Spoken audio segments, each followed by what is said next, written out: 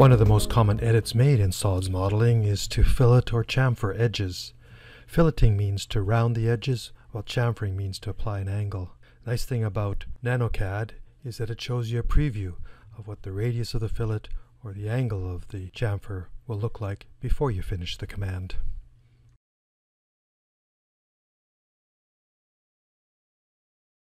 To round the edges of a solid model, go to the 3D Tools tab, the Solid Editing panel, and then choose Fillet Edge. Notice the dialog box that appears. First thing you want to do is set the radius. How big is the curve? And here nanoCAD has a nifty way of determining the number directly in the drawing. So click the Measure Radius button and then pick 2 points such as here and here. Notice that it's 5. Press Enter and 5 has been entered. There's 2 different ways to fillet a solid. First we'll do the Select Single Edge. Here's an important thing. Ignore this area of the dialog box. Now go into the drawing and select an edge you want filleted. Notice that nanoCAD highlights it in green.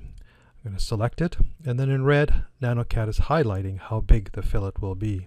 Sometimes it's possible to have a fillet that's too big and then nanoCAD won't add it to the model. Click OK and the fillet is added.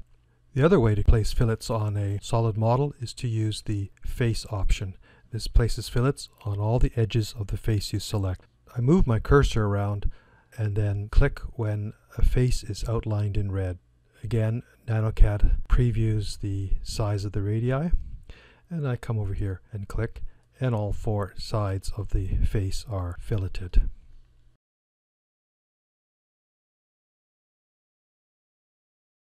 To produce a chamfer, or a angled edge, is much the same as a fillet.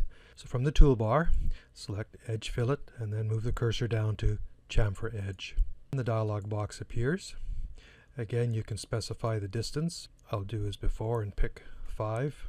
And again, you have the edge and chain options, and so I will choose this edge. And again, nanoCAD previews the chamfer with the red lines. I click OK and the edge is chamfered. The chain option works just as it does with the fillet command. And I move the cursor close to an edge to select the face I want. There's the preview.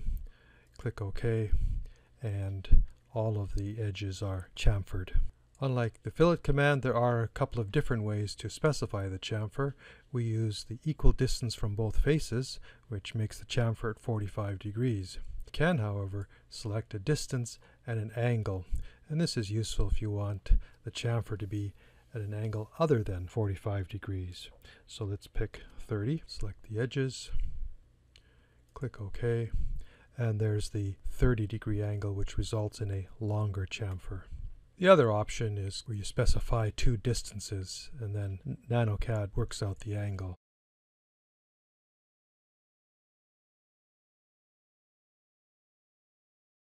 I'll show you now an editing trick that's impossible with solids, and yet it results in a solid. I'm going to go over here to the Mesh panel and choose Box. This draws a box made from polyface meshes. It's a different kind of 3D entity. In the Properties type we see Polyface Mesh. Now I've got it selected. I'm going to grab one of these corner vertices and then I can simply stretch it.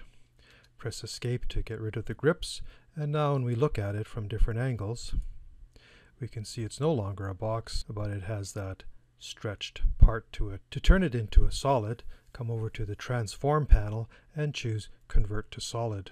nanoCAD prompts you to choose the object to convert. I select it, press Enter. The Properties panel tells me that it is indeed a 3D solid. This kind of solid is not easily done using solids editing, and so sometimes it makes sense to start with a mesh, then convert to a solid.